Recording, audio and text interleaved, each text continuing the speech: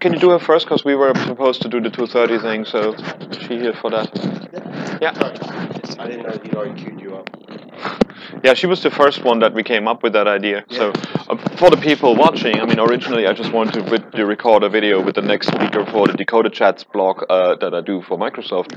And then they told me like, oh, we got a live streaming thing, so you might as well do it with every speaker here. And now we're doing that. So we're going to get the recordings of this later, chop them up into pieces, and give them piecemeal the information out on the internet for everybody out there. So hopefully the break is over, so we won't have 10,000 people running past the camera anymore like we had before.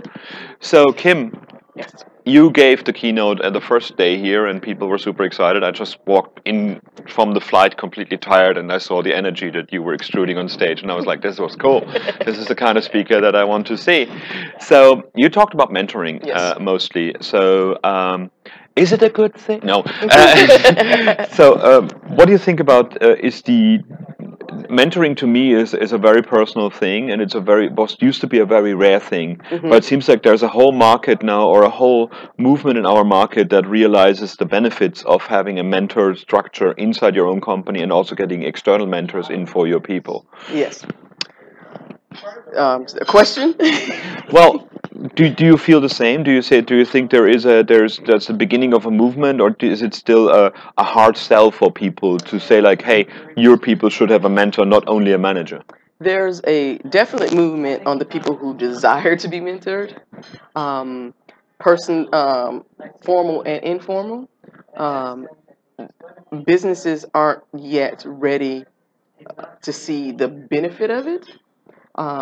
They're and I come from a research background, so I've been looking at a lot of data, and it helps. So particularly when it comes to junior developers, everybody wants a senior developer, but every senior developer has a job that they want, and it's like you need to be able to bring in these juniors. Okay, so if it's going to take me a while to bring them up to speed so they're productive on the team, how do I best do that?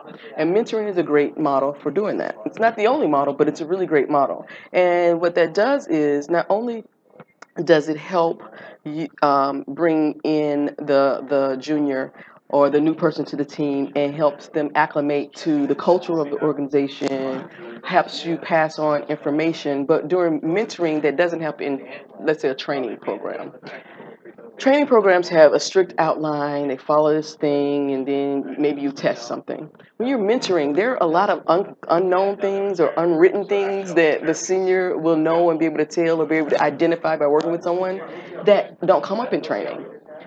So mentoring is a great strategy for helping to acclimate people to culture, getting juniors ready. Because most juniors, if you're coming out of boot camp or doing an online course, as I said in my thing, 69% of people are self-taught.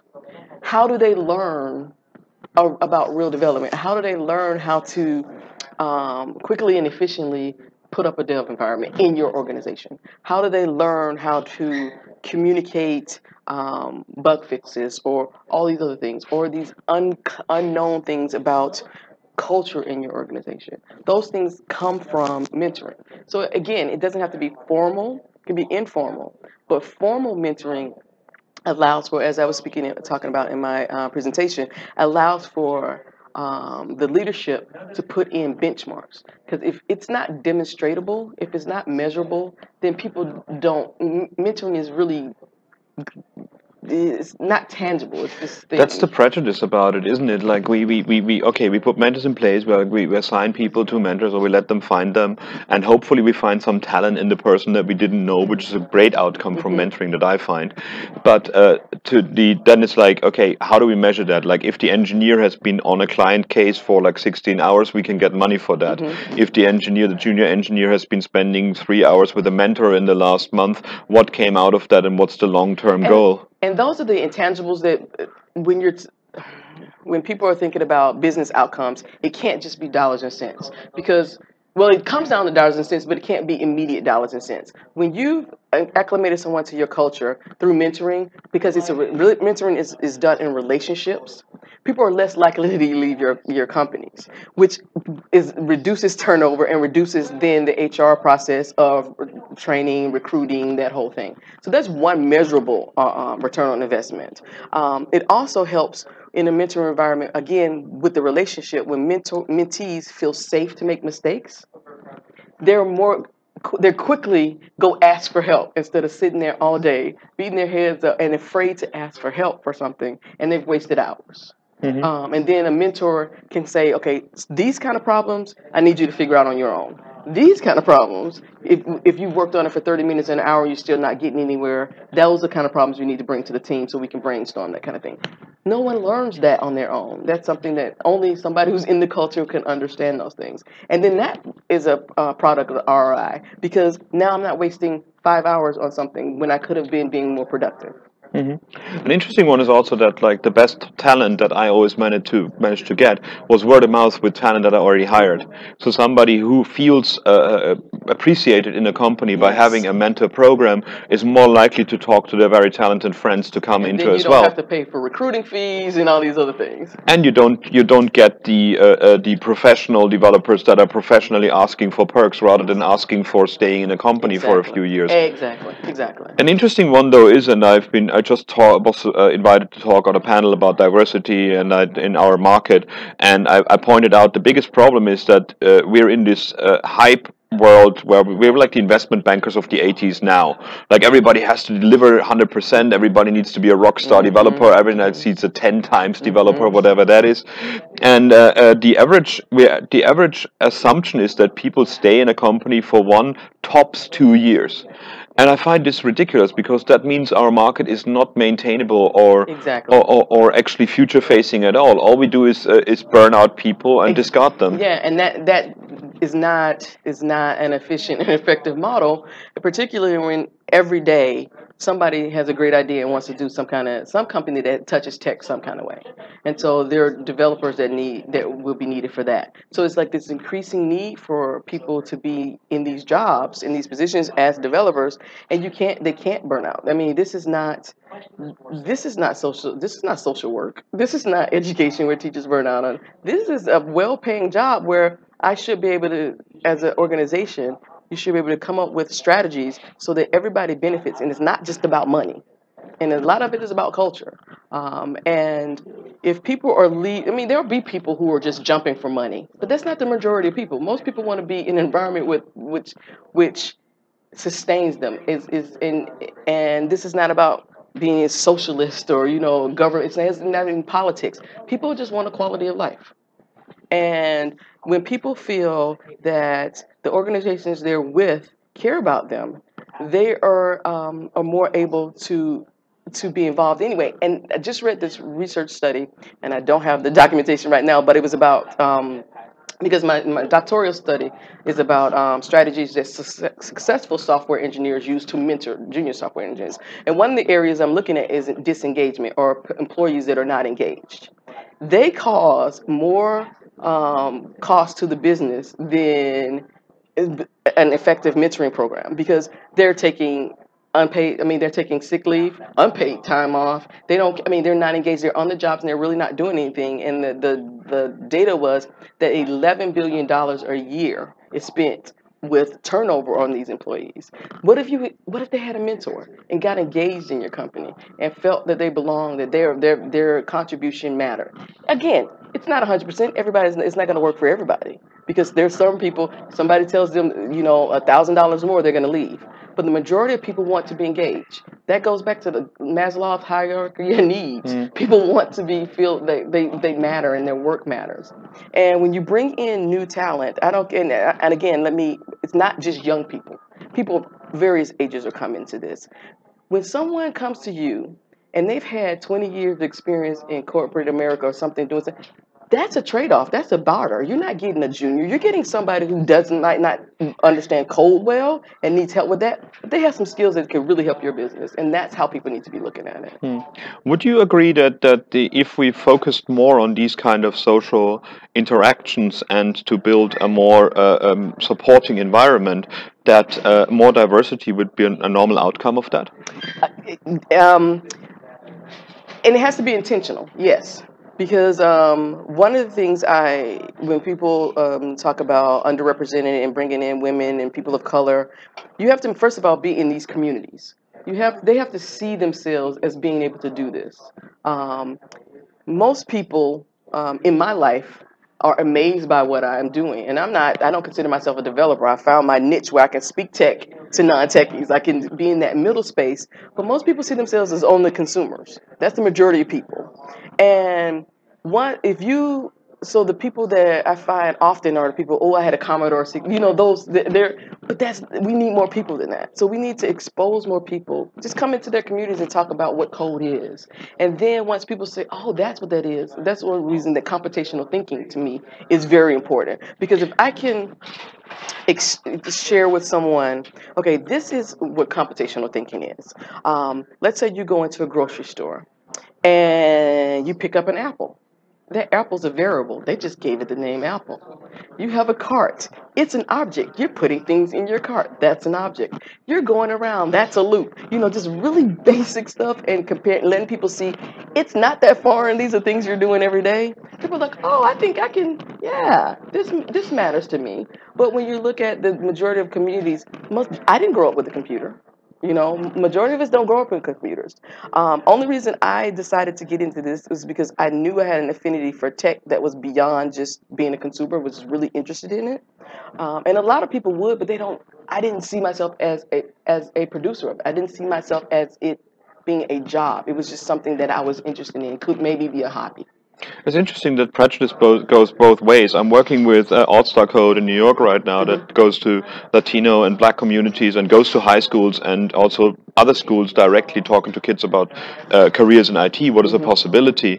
And there is a lot of animosity of people that go into the program from their friends who see like a career in sports a much more obvious choice. Yes. So there's a lot of like, well, why are you hanging out with those guys? It's not at all our crowd. So it's kind of weird that that prejudice in communities or in the culture brought up this tribalism that actually forces us to find people in between that can communicate between these different levels as well. Yeah. And it's an uphill battle, but I find it incredibly exciting because I can just see the immense potential of somebody with a background like that who doesn't grow into a consuming computer society, but actually wants to see it as a maker, as something that they haven't done before. There's lots of potential that way. And that's another reason I'm working with some people on the spectrum. I have a group that I call it the Spectrum Codes, because there are a few Fortune 500 companies like SAP that has an initiative that 1% of their developers will be on the spectrum. Ours as well, yeah. Yeah, okay. And so because I'm a certified special needs teacher, it always frustrated me to have students who could benefit from these kind of jobs. But because social services, the people they go to for help, don't understand these things, they're not guided into this. They're stacking groceries, that kind of thing. And so one of the things I'm doing, I have 4 individuals now who are on the spectrum, and we're working with getting them coding skills and also helping them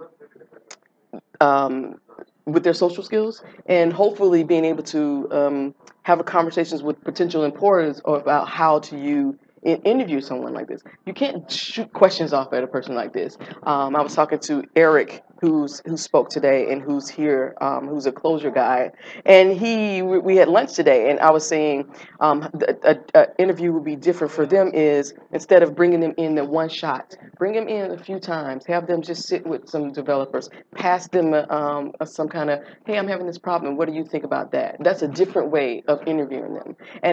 And I don't think it should be a different way to interview any newbie. Giving people whiteboard tests and all that, it's kind of stressful. It's also useless. It gives you the wrong talent. Exactly. You're not solving problems. And that's what I tell people. You're hired as a developer to solve problems. And so this helps you demonstrate that, help them see where your levels are. Again, coming from a education background, coming from a training background, if it's not measurable, it's really hard to do anything. I like to demonstrate. You have to demonstrate to me. Don't tell me you know something. Demonstrate your knowledge.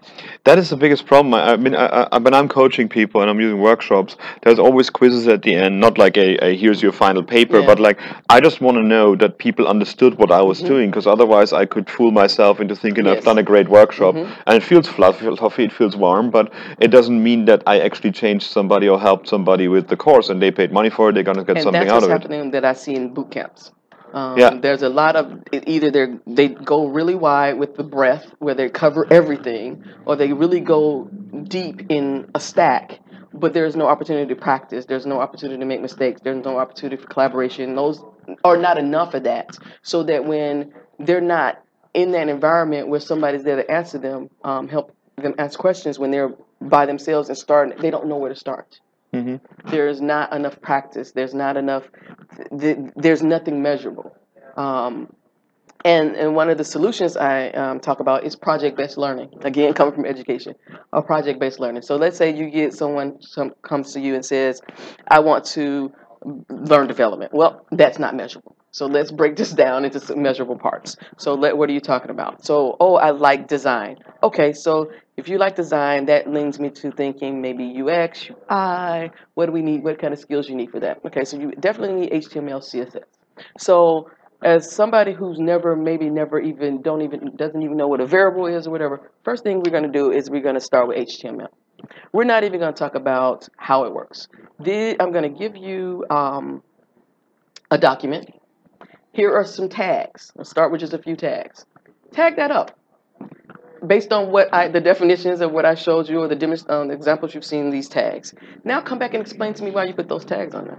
I used Word for that. I said use the styling in Word, like paragraphs, headings, and then use the tags accordingly. So you understand that you're structuring content here. You're not coding yet, but you're structuring content. That's the first step of doing it.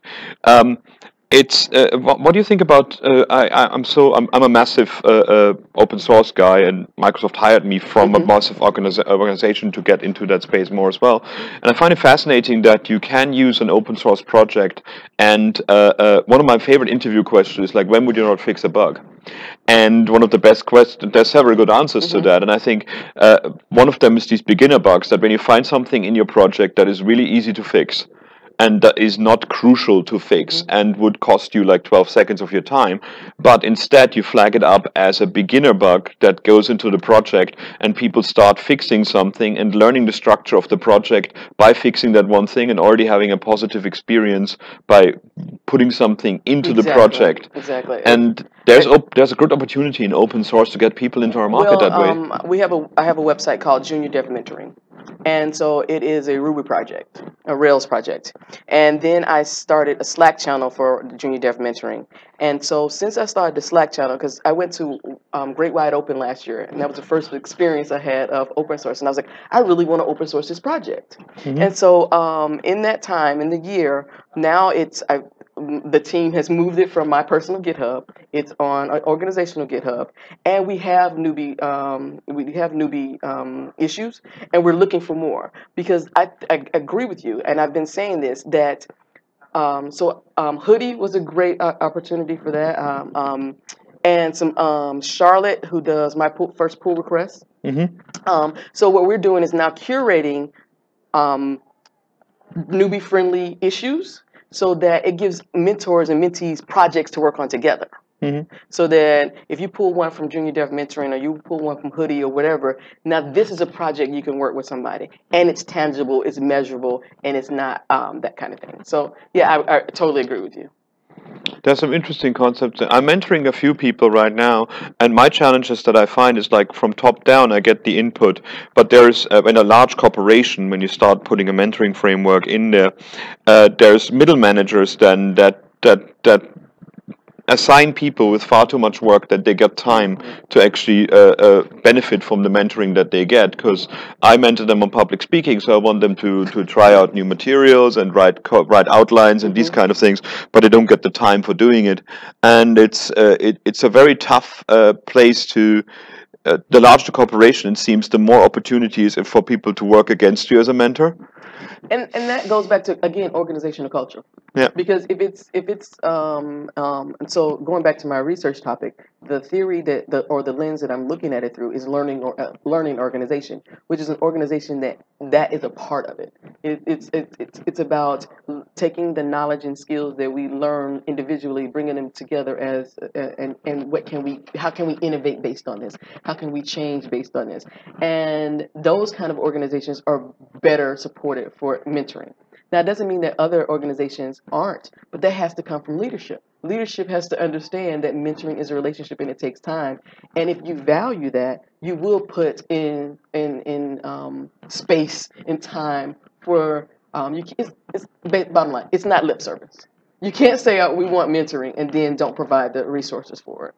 And that's just if they want them to be better speakers, then provide them the time to practice those skills, to be able to meet with their mentor and not make it an obstacle to mentoring.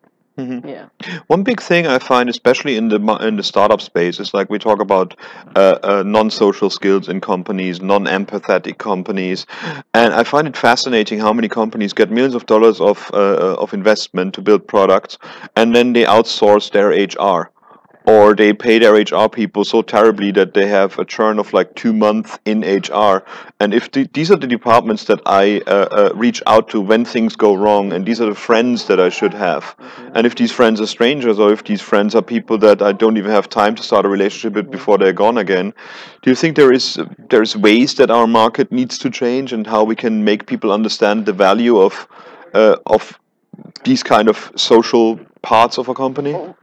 Again, with everything, not with everything, that's an but with most things, it comes down to money. And one of the conversations I have had is, how do you educate venture capitalists on the importance of making sure, because you just can't throw money at a problem, because it's wasting your money. You're investing to get a return on your investment. How can you create a situation where you get more bang for your buck, because you require that these things are in order. You require the data.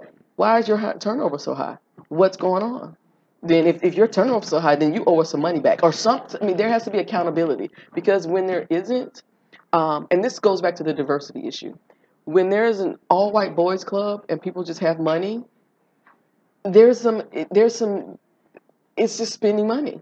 You know, why I don't need to be empathetic. I have this money. I can do whatever I want to. This is my business. There are people who have great business ideas, but to be a leader takes time and cultivation, and that needs to be mentored. And so, just because you're a CEO of a company does not mean that you're a leader at all. Oh, or even a public speaker, or even a public figure. Exactly. And so, and that does not make you a great manager. And so, HR and those soft skill departments that you're outsourcing because you don't see a need for them, because they cost you money. Again, when I go back to what we talked about before, there are a lot of intangibles, or what seem intangibles, that are great for your return on investment. Because every time you lose somebody, that means you have to go through the process of vetting other people, and that costs money. I find it sometimes funny when you go in your career and you become better. I always hired people that are better than me technically, because I want them to take over from me, so I can do other things in the future. And I moved far away from the developer that I used to be, by being able to do other things like public speaking, like mentoring, like sitting in meetings and saying like, no, we cannot do this before we even start coding it, and wasting time on it. But there is a lot of like peer pressure in the community itself, that if you're not coding 24/7, then you're actually one of those sales guys we don't want to talk to. It reminded me of the punk scene. I used to be in a punk band, and we got a bit successful, and out of a sudden people didn't like us anymore, because now you're like a sellout, and you're like, well, yesterday you loved us. What's going on here? So do you think there is we have a problem that our community is just too young and too high schooly cliquish to break that? Well, you can't blame it on them, because this industry's been around for years. So it's you have. It's about 60 years. It's not much. I mean, but you have the old guys who just don't want to change. Yeah. You have the young guys who are in a culture, or grew up in a generation where they could do no wrong. They show up, they get a prize. If there was ever issue, their parents handled it for them. A lot of them don't have very bad coping skills. They don't understand how mistakes, how to come back from mistakes or failures. And so that, when you talk about diversity, when you talk about bringing women in, when you're talking about bringing cultures in who have already experience or daily basis experience these kind of things, it's a challenge for them to come in there and feel safe. But it can be done. But it comes from you have to have a desire to be a better mentor, to be a better leader, to be a better manager. And being able, and because one of the things I talk about in my presentation, self-assessment is key. Because if you don't assess or you have a false identity or false sense of how great you are, when no one around you is able to tell you, hey, dude, this is not working, Yeah. then that cycle continues. So then it's that's why I like the space that I'm in, because I'm not connected to anybody. So I can just be honest. This is what I see. So yesterday, someone here at the conference came up to me and said, oh, thank you for your talk on mentoring. Are there any online things that my team could use for mentoring? And so that's what people's first thing, because everything needs to be online, everything needs to be web-based. And so I was like, so tell me more about your problem. And I was like, I mean, I could come in and do something very specific to your needs. But as I'm talking to him, and this is things that HR would have identified. You don't have a mentoring problem. What you have is as a leader who is not empathetic and is rude and is a butthole to people. That's what that is.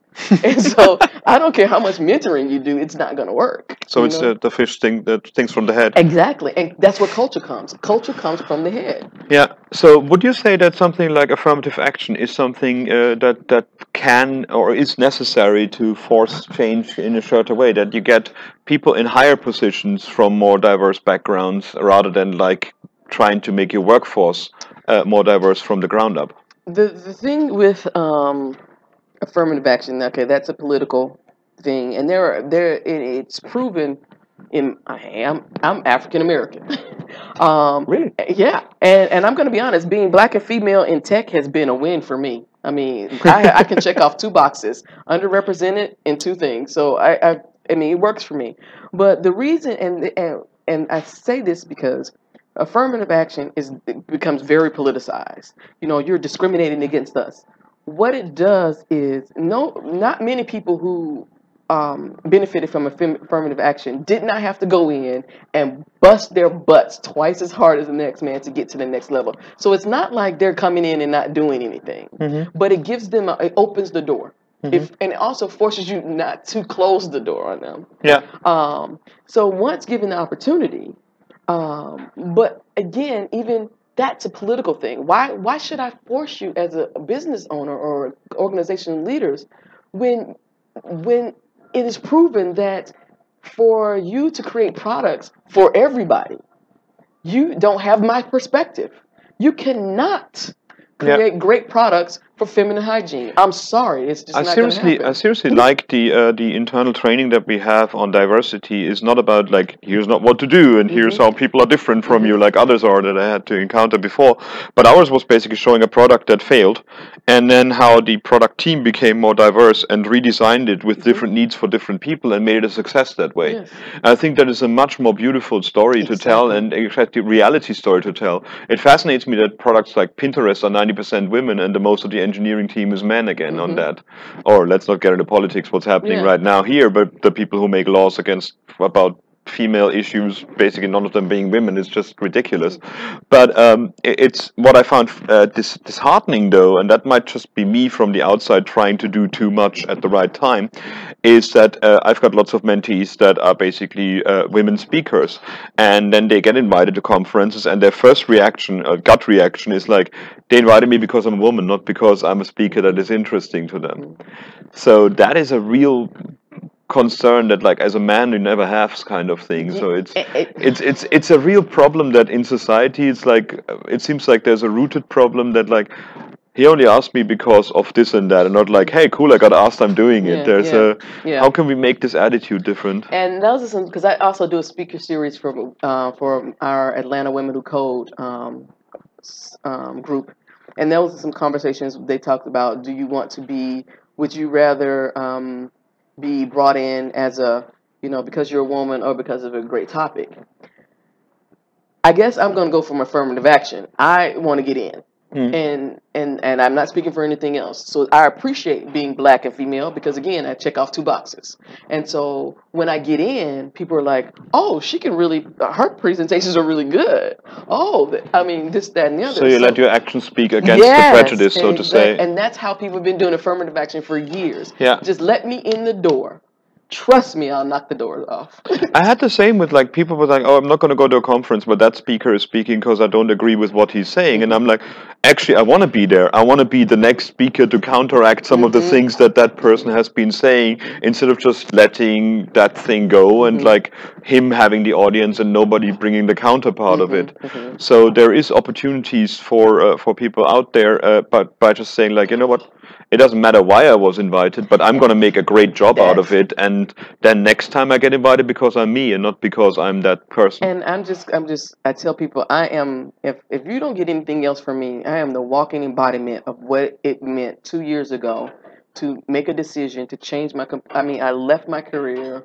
I did not know much about tech except for the things that I enjoyed. Started speaking just last year, and spoke at my first conference was at Scotland JS, and so much positive feedback. It started this ball rolling, and that was just June. It hasn't even been a year yet, and so it's possible. It's when you get in there, and you have to show them. You know, I don't have to tell you, and that's my whole. I don't have to tell you anything. I want to, again, it goes back to demonstration. I'm going to demonstrate to you my level of knowledge. I don't have to tell you anything. Well, you just did, so thanks very much. Thank It was you. great. Cool.